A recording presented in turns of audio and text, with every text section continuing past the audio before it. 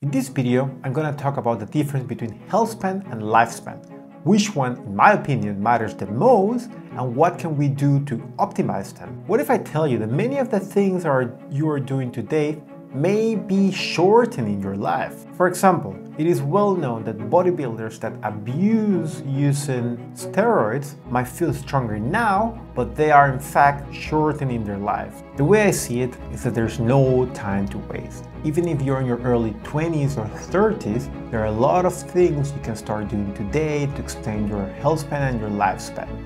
This is the difference between living long enough to see your grandkids or your great-grandkids born and not being able to live long enough to meet them, or maybe you live long enough but you are just so fragile and weak that you cannot do anything with them and you become a problem and you're burden to your loved ones. My name is Andres Carbonell and I'm a PhD student in cell and cancer biology. My goal is to help you to optimize your health and performance in different aspects of your life. Lifespan is the total duration of existence, regardless of the state of our body. Most medical interventions have focused on adding a few more years at a high cost. On the other hand, healthspan is the time we spend in good health, free from chronic illnesses and disabilities. It is about the quality of our life during those years and the vitality and strength which we can live every day. Think about it. What do you really prefer? Do you want to live up to 100 years, but you spend most of your time laying on bed just watching television? Or you want to be maybe 100 and you're chasing your great-grandkids around the house? It is not our goal to only live longer, but to be able to live such wonderful experiences. Extending your health span involves lifestyle changes to keep our body and mind strong. Whereas extending lifespan can definitely benefit from all these lifestyle changes, it usually involves medical interventions which their only goal is to prolong survival of individuals regardless of the quality of life. Let's first talk about lifespan and longevity.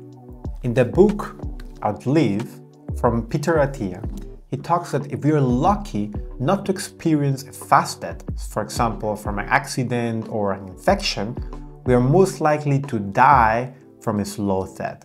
He identified what are the 4 major causes of slow deaths that most people experience. He referred to them as the 4 horsemen of chronic illnesses. These are cardiovascular diseases such as heart attacks, neurodegenerative disorders such as Alzheimer's, cancer, which can encompass any type of tumor or malignancy, and lastly, metabolic disorders such as diabetes. If you're interested in how to avoid or slow down the progression of any of these diseases, please subscribe to this channel because I'm going to do a 4-part series where I go very deep into the scientific literature and see what has been recommended in all of these chronic illnesses.